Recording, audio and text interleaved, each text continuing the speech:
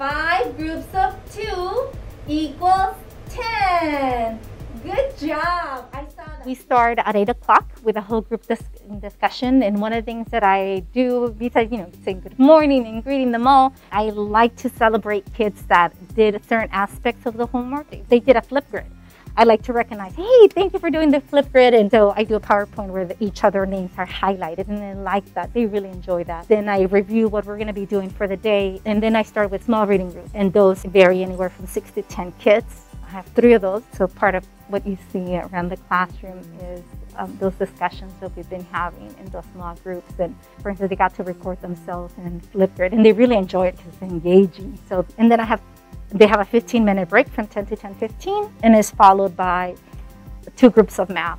And so that allows me to have at least a good 35 minutes of solid instruction with them. One of the things that I did is that I did an informational meeting the week before. So that actually was really helpful because for the parents, it put a face on who the teacher was.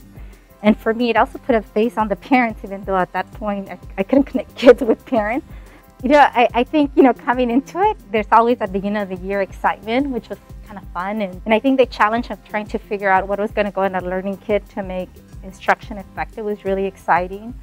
And that I bought when I was at home because I can see them, and I can see many of them are in dark places. So I feel that it's really important that when they see me as clear and crisp as possible.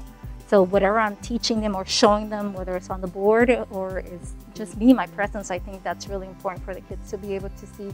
And then things that I like to do is that I like to take them a little bit in a tour of their classroom. We just finished an art lesson this week. So one of the kids came and she dropped off her art. I want them to feel that even though they're not here with me physically, that their presence is here, and that when they look at their bulletin board, they can take pride in saying, that is my art and that is my classroom. Something that was important was to make sure, can they all log in? So on Monday, when I start my class, I know that my kids will be there. I was very pleased to see that Monday I had 26 out of 26 in my class. I was ready to learn.